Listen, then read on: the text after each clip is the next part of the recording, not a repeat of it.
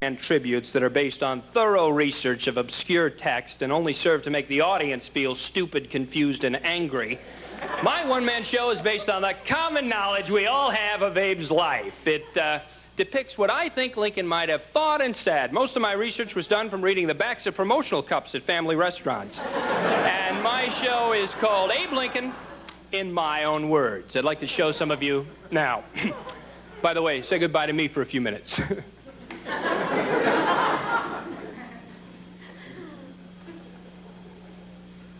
Oh, hello! How are you? Oh, you're so pretty. I hope you're a Republican. Oh, I've been dead a long time. I was born in a log cabin made of logs.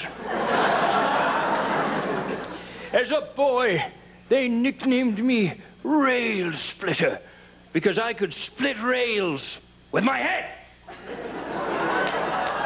Once I walked a long way to return a book I'd found.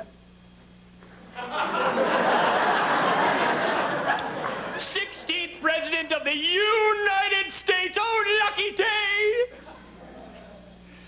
Confound this Civil War.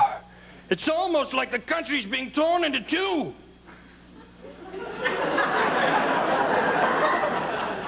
You know, what children need is a fun toy to play with, something they can build with. I've got it, little logs.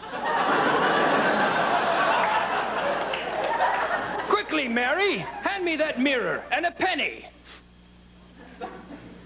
It's true, I've lost weight. What's that you say? My personal secretary is named Kennedy? What a coincidence.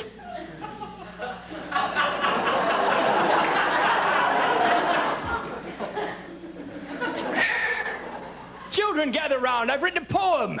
Would you like to hear it? Lincoln, Lincoln, I've been thinking. What the heck have you been drinking? Is it water? Is it wine?